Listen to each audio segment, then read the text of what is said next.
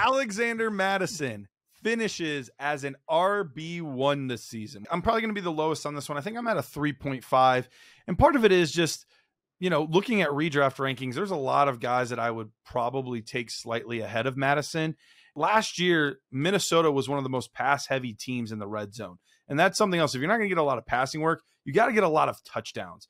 And I don't anticipate the passing volume to go down much because now TJ Hawkinson's there for a full year as opposed to just part of a year.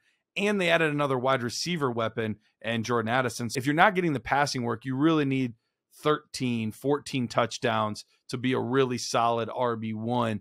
And so I think he finishes just outside at like 13, 14 mark. So I'll give it a 3.5. Close, but no cigar for me.